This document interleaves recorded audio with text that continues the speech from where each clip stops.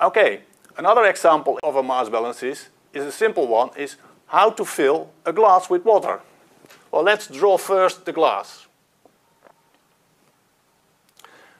Water is entering with a certain volume flow rate, and at a certain time it reaches a certain height, and this height is dependent on the time.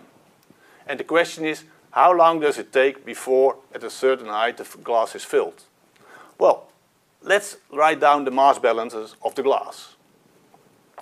The change of mass in the glass of water as function of time is equal to the amount of mass which enters the glass minus the amount of liquid which leaves the glass.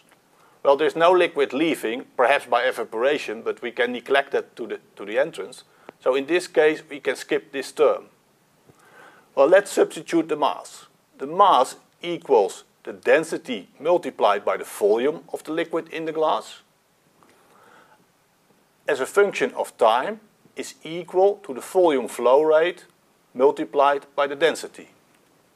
Well, we assume that the density is constant at two sides, so you can divide both sides by the density, and the only equation which leaves is the change of volume as a function of time is equal to the volume flow rate.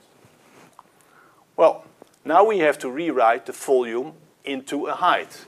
So the volume is equal to the surface area multiplied by the height.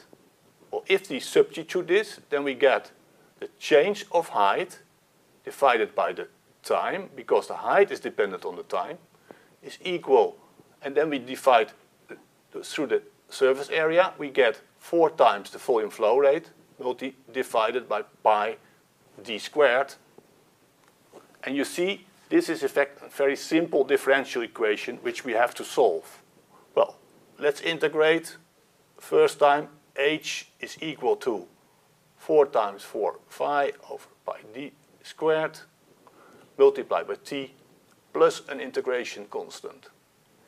Well, we know that there was no liquid in the glass, so this integration constant, so the h, the height is 0 and t is 0. So this constant should be 0.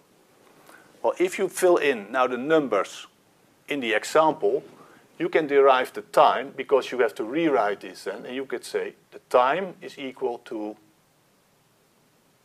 multiplied by h divided by 4 phi.